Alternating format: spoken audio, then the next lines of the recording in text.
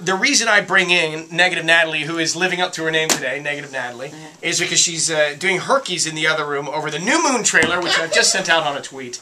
Let's check it out together. New Moon coming out in November. This is a teaser for the trailer. It's a teaser, so it's not even a trailer. It's a 14-second teaser for the trailer. You're so excited over 15 seconds? It's the biggest thing in the world. Okay, so let's listen together. This just in. It's a trailer for the trailer for New Moon. I know what he did to you. But Bella, I won't ever hurt you. I promise. You're sort of beautiful.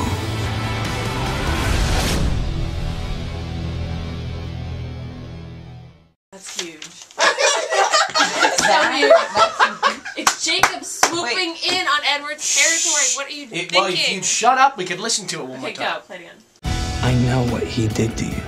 But Bella, I won't ever hurt you. I promise. You're sort of beautiful.